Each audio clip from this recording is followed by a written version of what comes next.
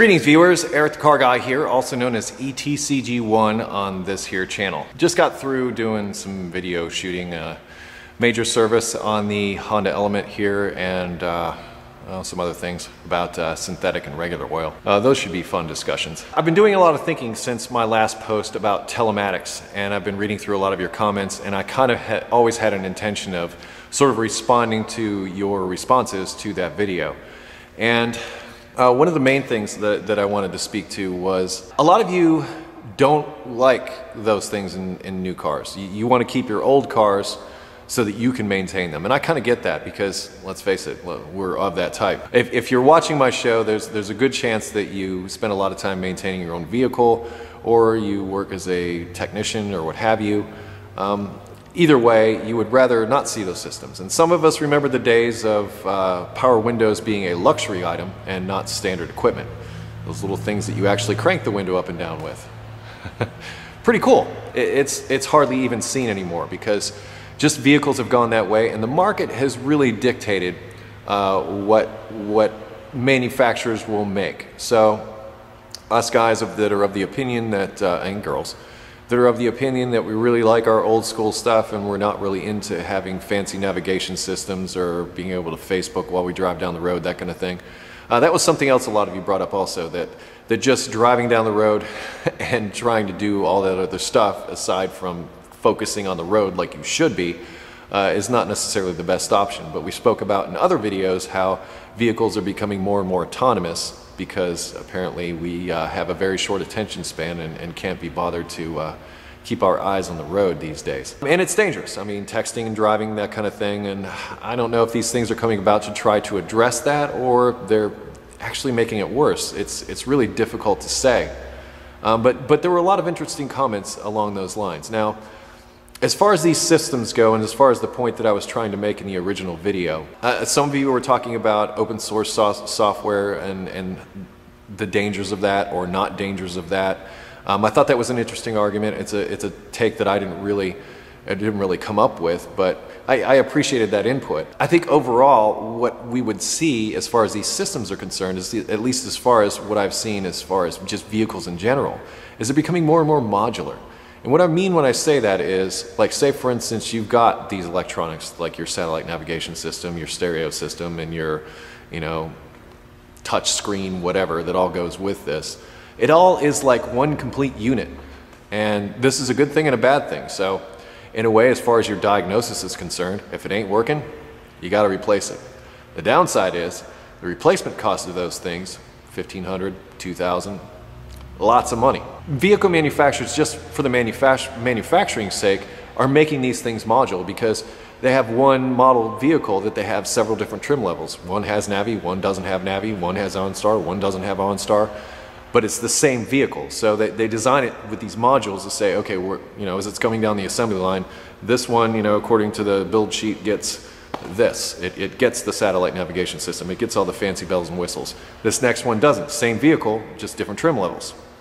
So they make these things modular, just to pop in and out, that kind of thing. As far as how it affects the aftermarket industry, well, say for instance you get some strange problem, like maybe there's a pinched wire or something like that might have happened during assembly or something like that, and it doesn't show up till way down the road till it chafes through and shorts out on the inside of there. You go through and you replace that $2,000 unit and you plug everything in and you still have the same problem. That's the kind of thing that I'm trying to get at. Because a lot of you pointed out that those systems are not so difficult. But the communication with those systems, the interface, the tools that you use to interface with them to try to speak to them and say, what are you having a problem with today?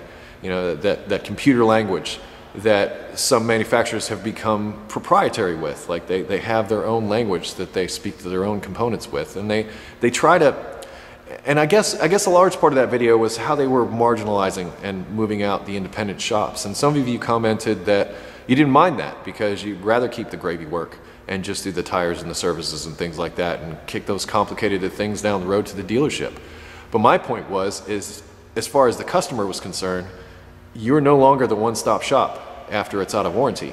Or maybe they like you better than the dealer and they come to you since day one. Either way, it creates a whole different market. It creates a whole different aspect to repair that is above and beyond just the mechanical. what I've noticed over my tenure as a technician is the move from mechanical repair professionals to almost electronics repair professionals. I mean, take Scanner Danner for instance. He spends a lot of time with LabScope using very high-end equipment to do his diagnosis. And that stuff is necessary. It's also very helpful to him because he knows how to use those things. But that becomes a very specialized thing. Some of you brought that same thing up, is that what you foresee shops that specialize in these types of things, like some shops specialize in stereo installation or speedometer work or things like that. Maybe people will come up and specialize in all the tech stuff.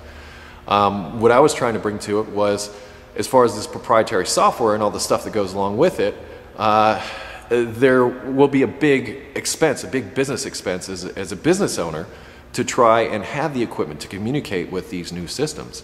And that, that can hurt because, we've talked about before about disposable technicians and how the training to understand these languages and understand these systems, how to repair them, how they work, that kind of thing, comes into play. So there's an investment in education as well as equipment that you're going to have to make in order to service these things. And then you have to make that decision as a shop owner. Do I pursue this or do I not pursue this? Do I stick with a customer base that may get smaller and smaller over time? I mean, ultimately that's what it's about. It's about your business model as a shop owner, an independent shop owner, because as far as the manufacturers, they're going to do what they're going to do. It's us independents that are going to have to pick up the pieces in the end. And that was really more to my argument and where I was coming from. So I'd like to continue this discussion. Feel free to respond to what I've brought to you here and bring new things to the table because I enjoy this interaction. Along with all this, there'll be a link in the description to a forum discussion about this video along with on my website that we can also talk about it further if you want to there. So you have lots of options. But I really enjoy the interaction with all of you. It's become this huge brain trust. I mean, you think of things that I don't think of, and I just try to be a catalyst to you, and see what happens. Anyway, I am Eric the Car Guy. You can always find me at ericthecarguy.com, where type in a couple of keywords to the search function if you have automotive questions, and hopefully you'll get an answer. If not, feel free to sign up for the site. It's free, and you can ask your question over at our forum in the service and repair section. Or you can participate in the discussion about this video or comments below or what have you. I can also be found at Google+, Facebook, and Twitter, and I close with be safe, have fun, and stay dirty. Thank you very much for watching. I'll see you later.